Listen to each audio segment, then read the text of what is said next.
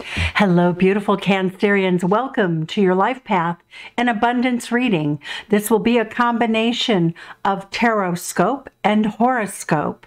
So let's get started. We have a combination of Tarot and Horoscope for the month of February.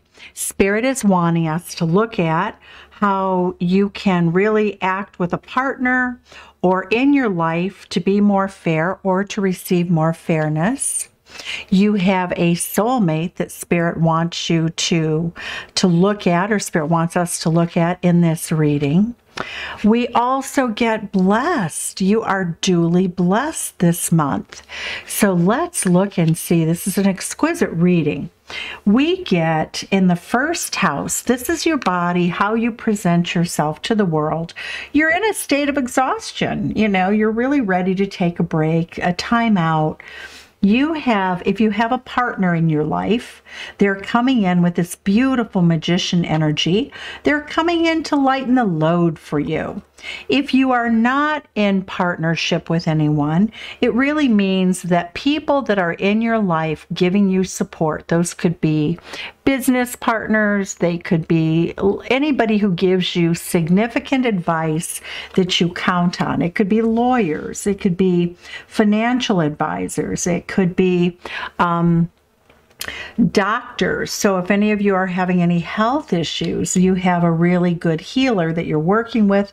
But when we look at this in the traditional sense, you have a partner who is going through a lot of change.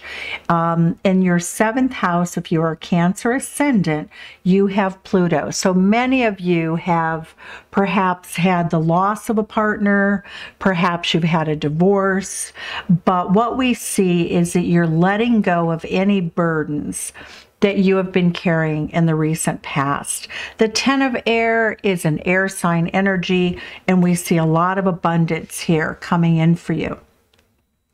The Ten of Fire looks as though you've been working very hard, that you have been working, some of you on a creative project specifically. Some of you may have had very heavy bills regarding children or their education. And we see that for you at this time, you have 1, 2, 3, 4, 5 planets of good fortune in the house that represents either a partner's money, an inheritance, money from bank loans, and/or it could be money that you have banked. It could be investments paying off. So Jupiter is about expansion. So first of all, for many of you with Jupiter, we may see that a parent, Saturn energy, has come in and bestowed you with the gift of money. It can be a gift. It can be a bank loan. It can be an inheritance. It can be a partner who has hit a period of time in their life when they may have gotten a contract that's very lucrative, something that will last a long time. If you've been trying to buy a house or start a business, the money appears to be here. The SBA, I know, is giving out a lot. They're being very generous at this time in terms of all of that. But what we see is this is something you love. Your 8th house has not been lit up with this many Aquarius planets, which are all about your freedom, all about you being able to do something in a new progressive way. If you are in technology, will be life altering in terms of this. So it really shows that this is where your blessing is this month, is in your 8th house of other people's money, inheritances, a partner's money, or the gift of money, or a loan. So it'll be different things for different people, but with Mercury there, we do have Mercury going retrograde. So whatever contracts you sign, you just have to really look at them very carefully. The house that represents your local neighborhood, it looks as though you really are entrenched in your local neighborhood. This is all about communication. You know, you're also that person who's reliable. You're the person who would carpool. You're the person who would say, "Good morning, honey. How are you?" You know, this is energy that's incredible because it is a lover's card. It is Virgo energy. You're very dutiful. You're very nurturing. You know, you have this beautiful energy that's Gemini energy, and it rules the third house. So what we're seeing here for you is that the way you love people, the way you communicate with the people you love, absolutely heals the wounds of the people that you love. You know, we get the third house, which is local neighborhood. We get the ninth house, which is a much more philosophical view. So for you, love shouldn't be in question. You're of the philosophy that love should be shown, it shouldn't be hidden, and you should speak your love. For those of you who are involved with a Pisces, you know, what we're seeing here is that you may have a love interest or a partner who is not very expressive, not very emotive. And right now, there may even be things that you don't know about this partner. Neptune doesn't have to mean anything negative at all, but it can mean that you don't really understand a partner or the way they communicate. The ninth house also is ruled by Sagittarius energy, the World card. So for some of you, you could be selling a house. You might be thinking about selling a house. You know, it really shows that you might have ambivalent thoughts. But we see this beautiful energy of you giving up burdens. You know, we get, you know, transition onto another phase of life that's going to make you very happy, and you're going to do whatever work you need to make sure it's a smooth transition. The fourth house of home, the Nine of Fire, you feel, I think for many of you, you feel as though, you know, especially if your children are grown, especially if they've gone off to college or university, you will be looking at possibly lightening the load, you know, being so that you don't have to work so hard in any given day. Because the Nine of Fire says that, of course, you would love your home, you'd be very devoted to it, you would work hard for it. But we get the Ten of Air, the Ten of Fire, the Nine of Fire, which is on the verge of the Ten of Fire. For some of you, you just feel like your home is too expensive, the taxes are too high, and you simply don't need it. The temptation is that for many of you, you might be interested in taking on a partner at this time for a business proposition. And one thing that I would say is to make sure that you've gotten through the Mercury retrograde period. And the reason I say that is Libra rules the seventh house. There's a Magician here. There's a Pluto here. So if you are negotiating a divorce decree, it does look as though you might be tempted to bail out and do something the easy way. I would advise, you know, that temptation card would advise against it. Don't take the easy way out when it comes to career, your public standing, your credit history, you know, a partnership in which you know, may have elevated you into a higher status. You know, be careful about any decisions that have that sort of temptation to it. Like, I shouldn't do this, but I really want to do it. If you're thinking in those terms, you need to think again, because you're duly blessed no matter what happens. So it's just important to stay true to your values at this time. When we look at the fifth house, this is your children. This is your creative projects. This can be romance and love. And what we see is we have Uranus here, which is a planet of sudden endings, sudden beginnings, but it's also freedom. Many of you want freedom. You don't want to be responsible for anyone else.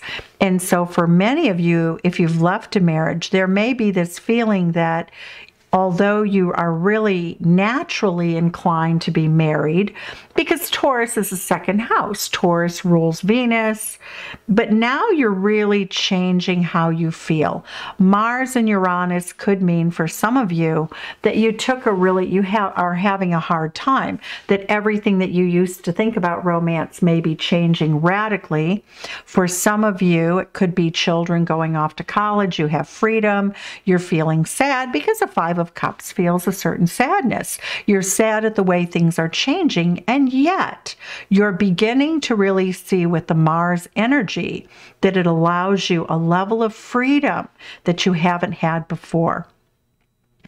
The Four of Air is really speaking to us at this time that your associations, friendships, and everything are really going to go through some changes because you have Scorpio on the 11th house cusp.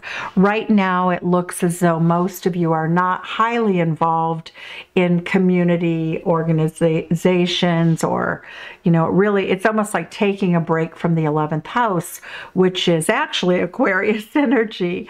And it's about just being at home, being alone, getting rest, getting a lot of sleep, really not socializing so much, which is also pandemic oriented, right? When we look at your 6th house and your 12th house, you are changing. The Fortune, the Wheel of Fortune card is in your day-to-day living.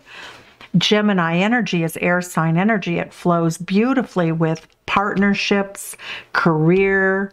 It flows beautifully with your 8th house of other people's money.